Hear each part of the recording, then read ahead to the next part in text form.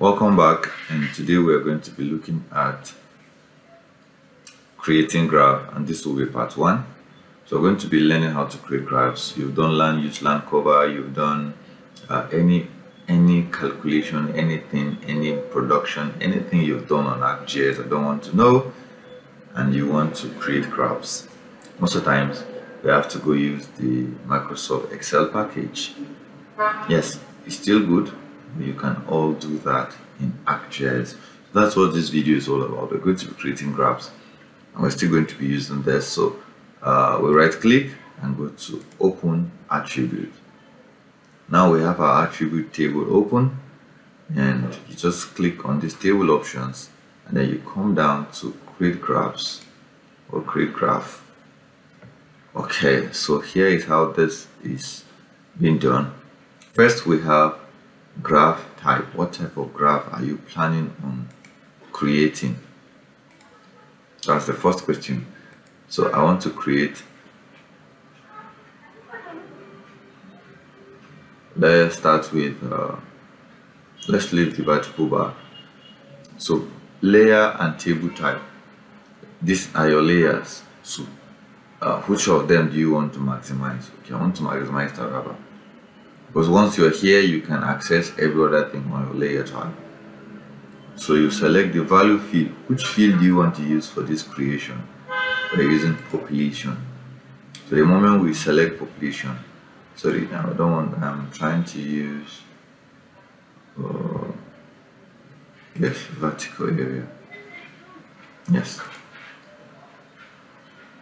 population. That is not what I want to use now. Okay, sorry, I want to use scatter plot. Yes, so your graph type is scatter plot, and then your field is the population field. All right, so that's what I want to use now. That's what I want to create. I just want to create a scatter plot that you create on Microsoft Excel. All right, so the X field,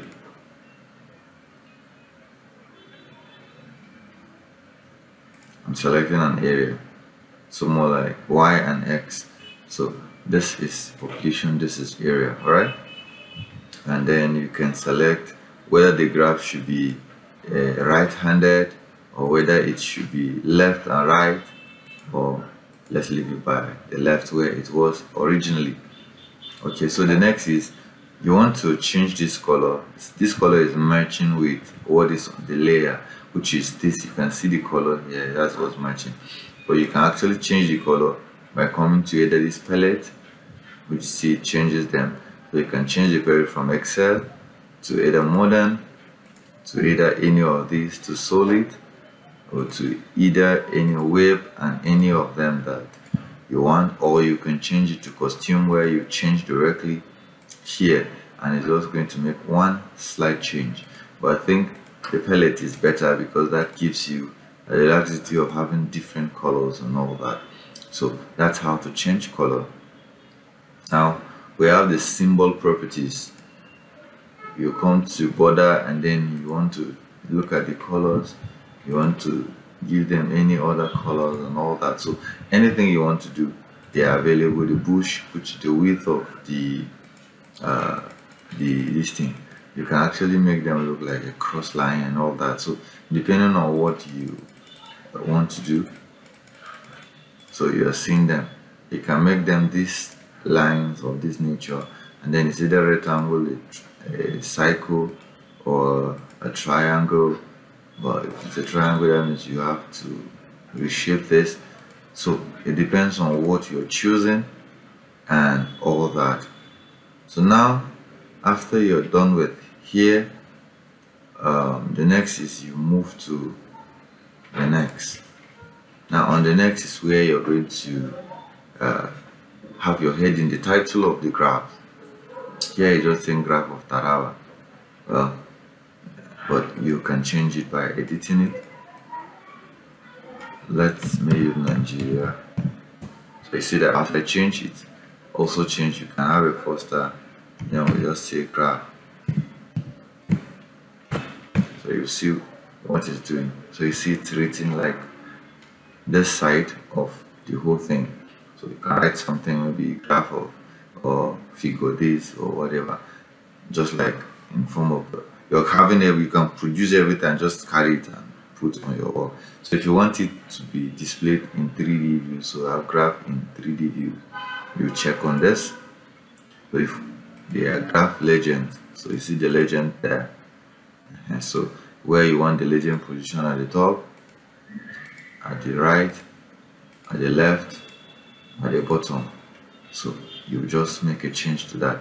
So axis left, right, bottom is area. So you just make a change to where you want what is there and that. So once you're done with this, you click on finished.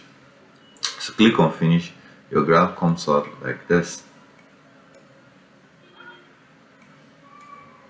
Okay, so your graph comes out like this. You can expand it so that you see your graph. Okay, so this is the scatter plot graph that we've created without anything. That you just carry this and you put on your Microsoft document and you're good to go. So if you want to export this, you just right click on it and you see save. This is just going to save it as a document. Then we have export, which is the language we know how to use on ArcGIS Desktop. So you choose the format you want to export it to, JPEG, to PNG, and any other format as PDF. It depends on what you want. In the compression level, that's how high you want it to be. You will make a choice. All right, so the size now, that's the size of what you are using. So depending on what you want to do, you look at the size and where you want it to fit. You can also say file size, so it's going to take whatever. So just know that, and then you hit on save. So it's going to take you to a location, and I'm going to save it as graph 1. So this graph 1, we're going to put it, it took me to put it in our GIS training folder. So we have this, then I'm going to hit save. So that will be saved. So this brings us to the end of part 1 of this graph creation in ArcGIS Desktop for this training.